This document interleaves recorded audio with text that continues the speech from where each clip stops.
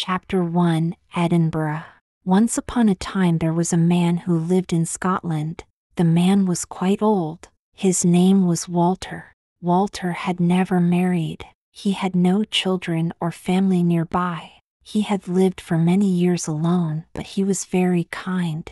He always treated everyone nicely. Walter had never traveled far. He had traveled around his home in Scotland, but he had not gone farther. Now it was time to act. He had a mission. Walter didn't have a lot of funds, but he was not poor. He had saved some money in his younger years. He planned to use that money for his mission. He must go to 3 separate places. He needed money for food, hotels, and travel. He had a mission, and he must complete it. First, Walter traveled to Edinburgh. A lot of people watched him as he passed by. He hadn't cut his hair in a long time. He had a long beard. His clothes were very strange as well. He looked a bit different on the streets of the big city. Walter arrived at the meadows. It was a very large park in Edinburgh. It was full of people. Walter approached a young man. The man was about 25 years old. He was reading a local newspaper. He was sitting against a tree. He looked very calm. Walter sat down next to the man. "Good afternoon," Walter said. "Hello," answered the man. He looked at Walter suspiciously. Then he carried on reading. "How are you, David?" Walter said. The man looked up. He was very surprised. How did the strange person know his name? He looked at the old man carefully. "Did you say David?" he asked. "Yes, I did. How do you know my name?" "I can't tell you that." David stopped reading the newspaper. He looked at Walter this time even more carefully. He looked at the long beard. He tried to imagine him with no beard. Nothing. He had no idea who the old man was. "What do you want?" asked David. By now he was very suspicious. "Don't worry," said Walter. "I haven't come to harm you. I am here to tell you about something." "Go ahead," replied the man. "Tell me." Walter pulled a picture out of his pocket. In the picture there was a chest. It looked very old. It also looked like it might have something inside it. Something of value. "What's that?" David asked. "Don't you know what it is?" "It looks like a chest. I've never seen it in my life." Walter looked at David closely. Then he pointed to the picture. "Look at this." David looked. The chest had a lock. The lock had 3 zeros on it. "It's a lock." "Yes, and," Walter continued. "The numbers are missing?" David questioned. "That's it," said Walter. "All 3 numbers are missing." He looked at David closely. "I need those 3 numbers for my mission," Walter said. "Mission? What mission?" "I can't tell you that," the old man replied calmly. David didn't understand. He had no idea what the man wanted. How could he give the man numbers he didn't know? Finally Walter said, "I'm sure you've got one of those numbers. I don't know what you are talking about." "Think about it, David. You must have an old object." "An object with a number on it?" David thought carefully. He had no such object. He was sure of it. Then he remembered something. He did have one thing with a number. Maybe that was it? "Now that you mention it," he said excitedly, "I may have something. Wait here. I'll go and get it." "Where are you going?" asked Walter. "To my house. I need to get something." "Wait. I'll come with you."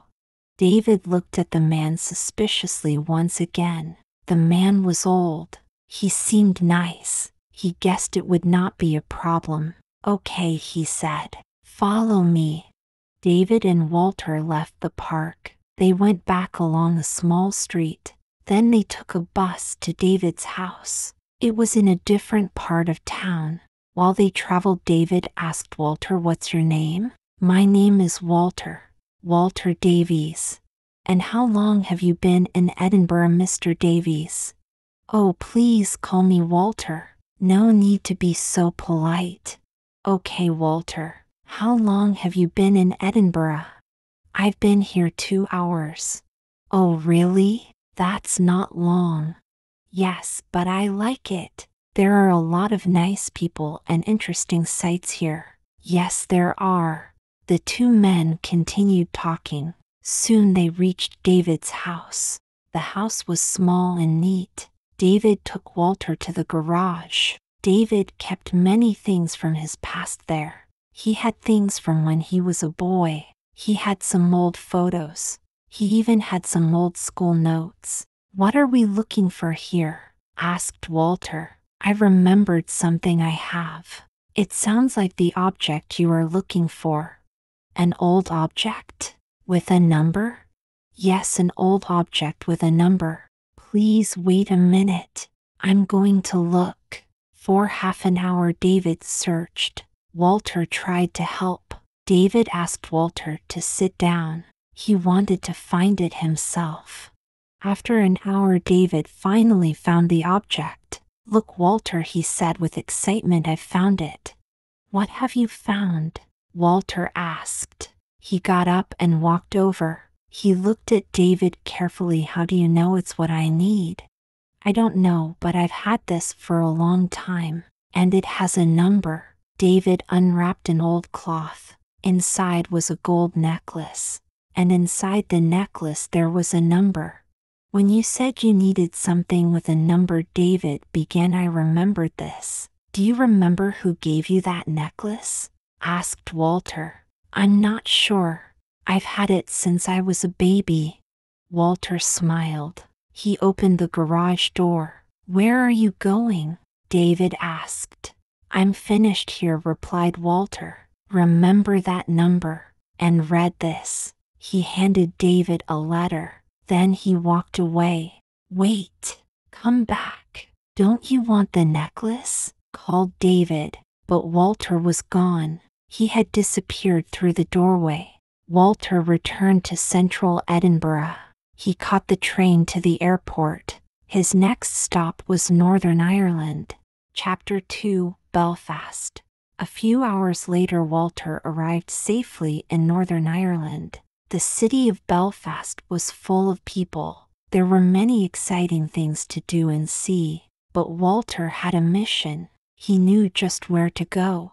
Walter called a taxi. He told the driver a local address. They agreed on a rate. It was in a faraway part of Belfast. After some time he arrived at a large house.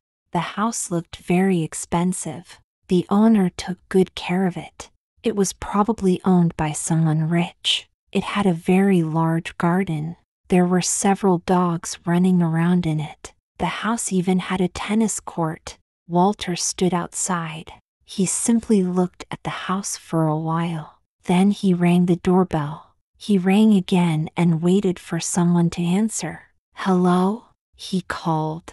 Nobody came. No one seemed to be home.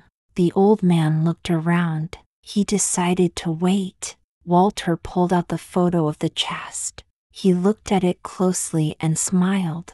He put the photo back inside his jacket. He waited some more. Walter heard a car approaching. As expected, it was an expensive car. There was a woman inside it. She wore big sunglasses. She didn't see Walter. The woman pressed a button. The garage door opened. She slowly drove in. She still didn't see Walter. The woman reached for the button again. She was closing the garage door. Walter might miss her. Excuse me. Wait, called Walter. At last the woman saw Walter. She stopped immediately. The garage door remained open. Yes. Who are you? She asked. Can I talk to you for a moment, please? Asked Walter. The woman looked at him suspiciously. She walked out of the garage. A butler came up from the garden. He looked at the woman and said, Miss Murray, shall I take care of your car? Yes, Brian. Thank you. Miss Lucy Murray, am I correct? Asked Walter. Yes, that's me. Lucy looked at Walter closely. I've come to talk to you. It's important. Important? If it's business, I can refer you to my office. No, it's not business, replied Walter. What could it be? Lucy asked. Walter only smiled. Well, whatever it is, come with me. Come into the house, please. Walter followed the woman inside. The house was very big.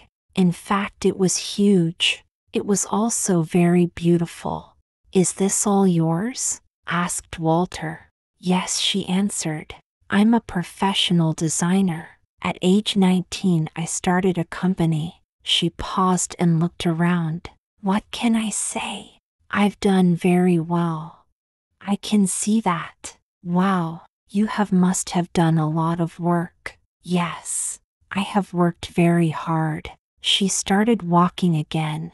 Come this way, please. Walter and Lucy went up some steps. They came to a large door. The door was wooden and very pretty. It was an old design. Is your house very old? Asked Walter. Lucy smiled. No, it's not, but it was built to an old design. I have very traditional tastes. Lucy opened the door. Walter looked around in surprise. It was a huge room. It was full of beautiful and expensive furniture. It was also very neat and clean. Brian the butler soon came in. He had brought afternoon tea. Sir, said Brian. Walter, please. Walter, would you like something to drink? Yes, a cup of tea. Thank you. Lucy took off her jacket. It was a very hot day. Brian spoke to Walter again. Let me take your jacket, sir. Walter took off his jacket. He handed it to the butler. Brian left the room and then quickly returned. He handed some hot tea to Walter. Then he left Lucy and Walter alone. Lucy and Walter sat down. They looked at each other. Welcome to my home, Walter. May I ask why you are here? Walter drank some tea. Then he set his cup on the table. I need to know a number, he said calmly. Like David, Lucy was surprised. A number? She asked. Yes, a number. A specific number? Asked Lucy. Yes. It would be on an object you have. Please make an effort to remember it. Lucy thought for a while. She tried to understand what Walter meant. However, unlike David, she didn't remember anything. I don't know what you mean. Please, if you could explain. Walter looked around. The second number must be here somewhere, he thought. Of course, the photo. He must show her the photo.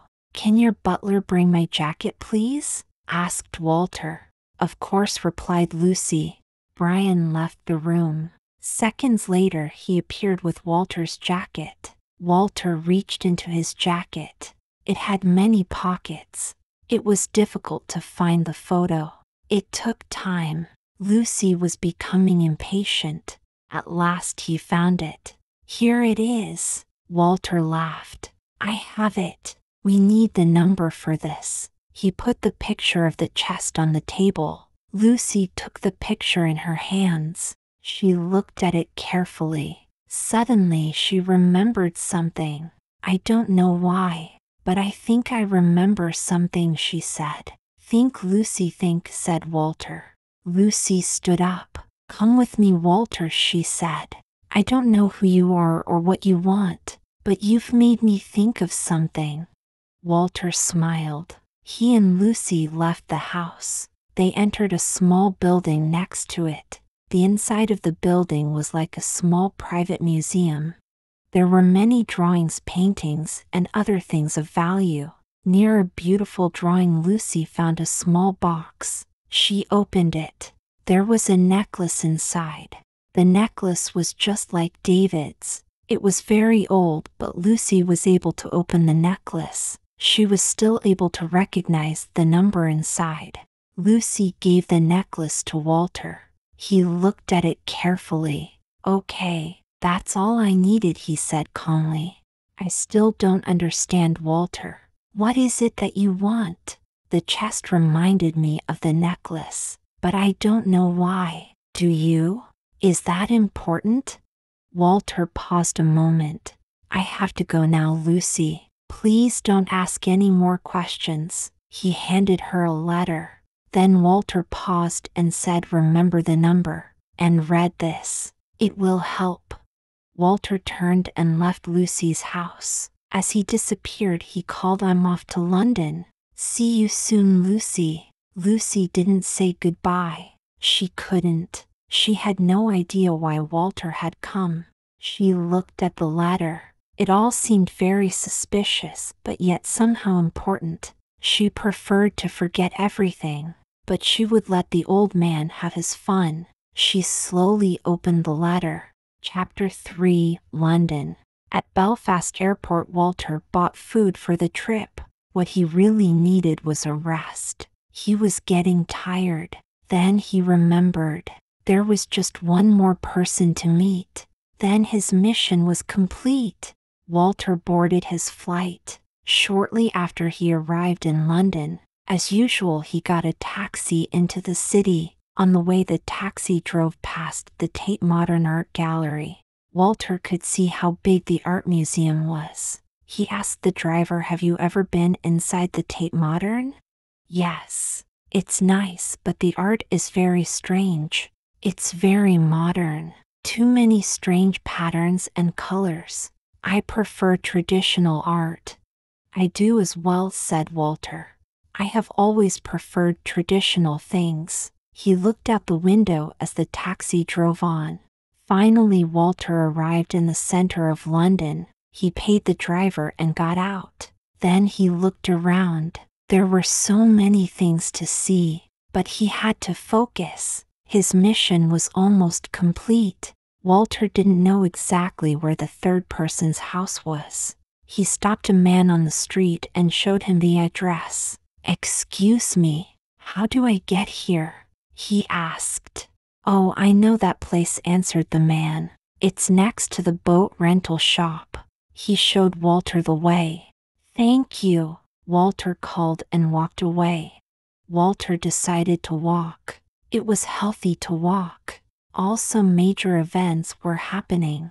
It gave Walter time to consider things. At last, Walter came to the boat rental shop. Next to it there was a small wooden house. I hope someone's there this time, he thought. He remembered Lucy in Belfast. He didn't like to wait. He was impatient too.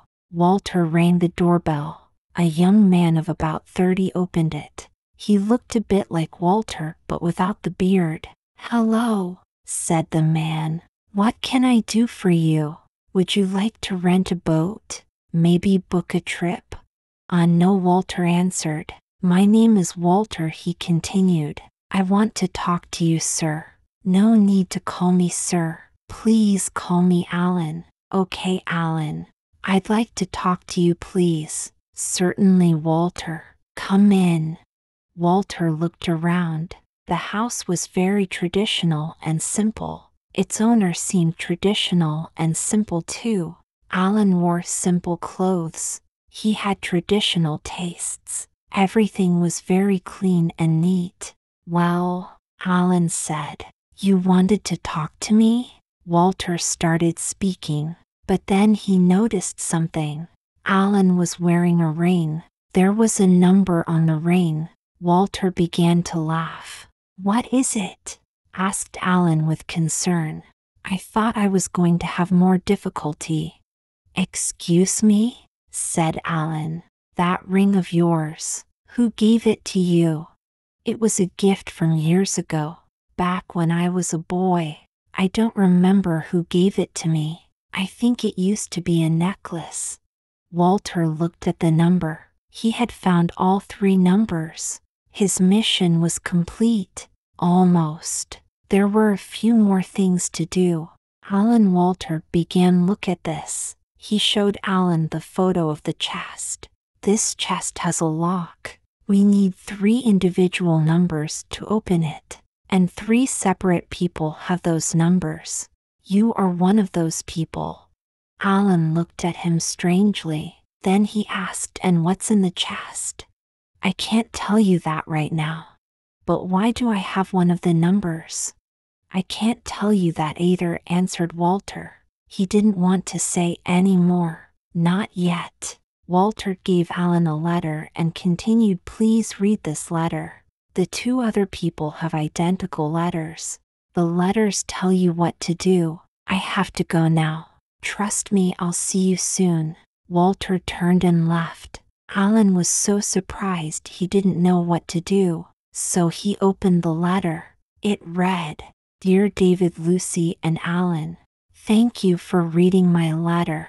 As you know, I have helped you find a number. There are 2 other people with numbers. These individual numbers mean nothing. Together these 3 numbers open a chest in Scotland. The chest is at my home. I would like to invite you to come there. Please meet me there in 3 days. I have nothing else to write. I request that you do not try to contact me. Soon you will know who I am. But today is not that day. Have a nice trip. Regards, Walter. 3 days later, David, Lucy, and Alan arrived in Edinburgh.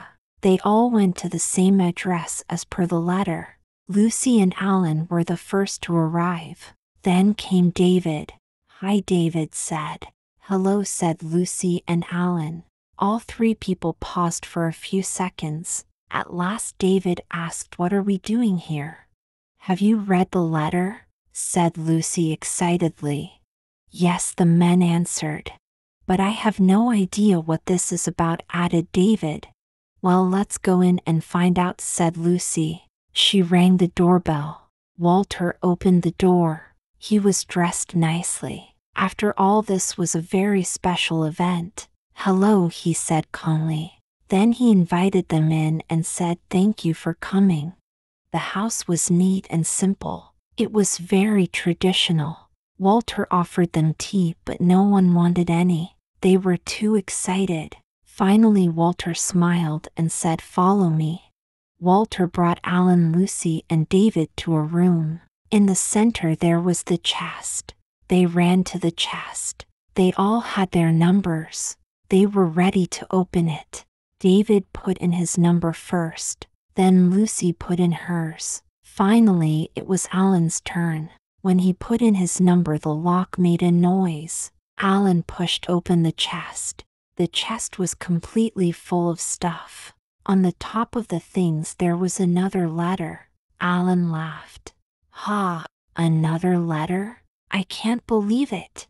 Does anyone want to read it? Said Lucy. I'll read it, said David. David took the letter from the chest. He read it out loud to the others. Hello, David, Lucy, and Alan. Thank you so much for coming. I have brought you here for a special purpose. You all know that you were adopted.